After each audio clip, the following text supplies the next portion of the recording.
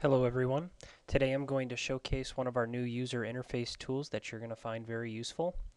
To start, notice that my computer has a 2-monitor setup and each desktop is signified by its corresponding number, monitor 1 and monitor 2.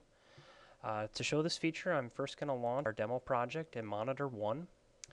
And note in previous versions, if you wanted the application to stretch across 2 monitors so that you could look at, say, a report and a graphics view at the same time, you first had to, minimize the application and then drag it all the way across both of your monitors like this, and then also the same thing for each viewport, and then put your report window over here.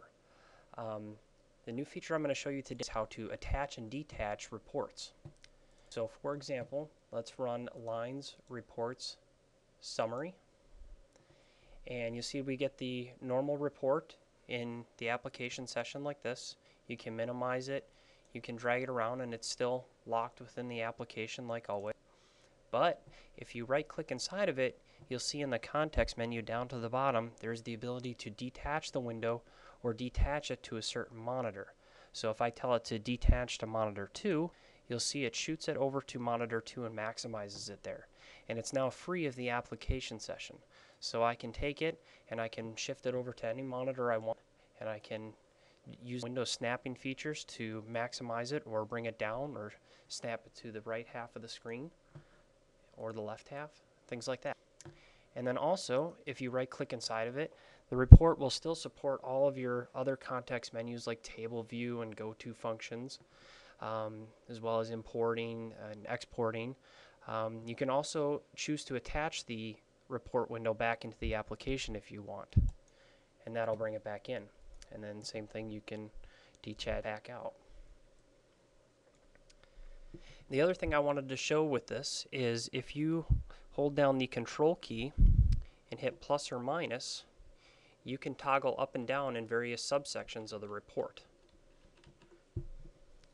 And if you'd like the button interface better, what you can do is enable that through schema.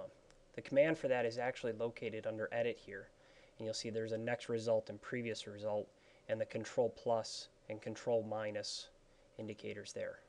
So if you wanted to enable this via the custom toolbar, let's say, you can go to View, Edit Customizations, Custom Toolbar, and then if you scroll down through the menu items here, you'll see there is an Edit Next Result, Control Plus,